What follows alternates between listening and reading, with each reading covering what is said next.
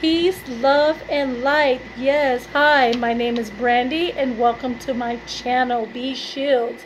Before I get started, I have to do a disclaimer, y'all, that I am not a doctor of any sort or a healthcare practitioner. Okay, if you have any serious ailments, please check with your doctor. As far as diabetes, high blood pressure, check with your doctor before starting a new regimen. But now let's jump right into this, okay? I am here to talk to you today about coral vine. Yes, coral vine. This pesky, known to be pesky vine that just takes over, is highly invasive, takes over the whole yard, grows up to 10 feet tall, is not only medicinal but also highly edible.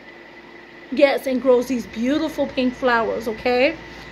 You can, as far as eating, you can take the leaves. In some countries, I think it's Thailand, they take the leaves, they batter them, and then after battering them, they fry them and eat them with noodles.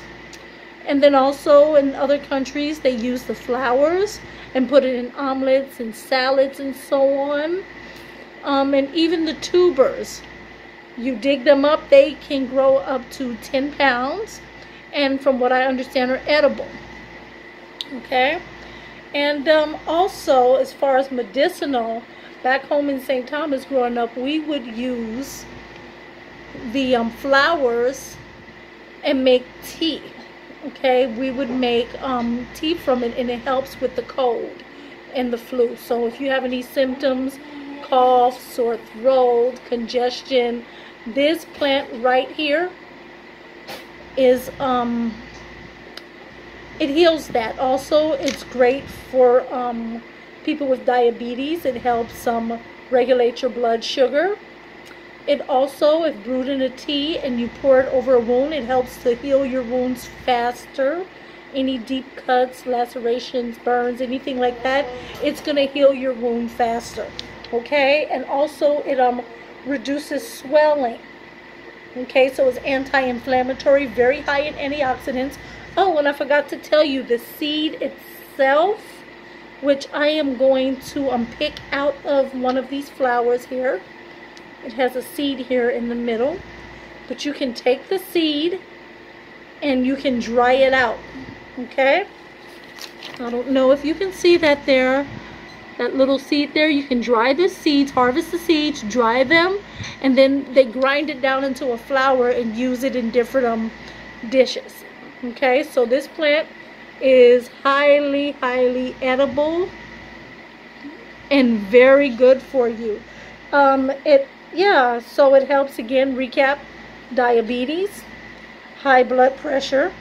It's also a pain reliever. It helps relieve pains. It treats colds and flus, reduces swellings, it helps close wounds faster.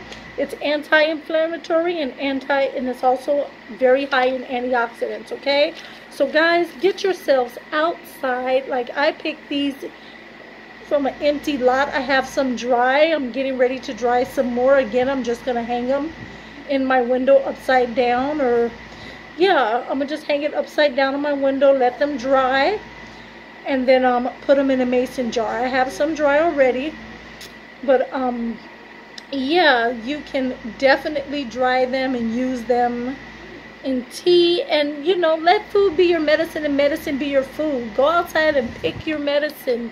You do not have to rely on westernized medicine and all the crazy side effects.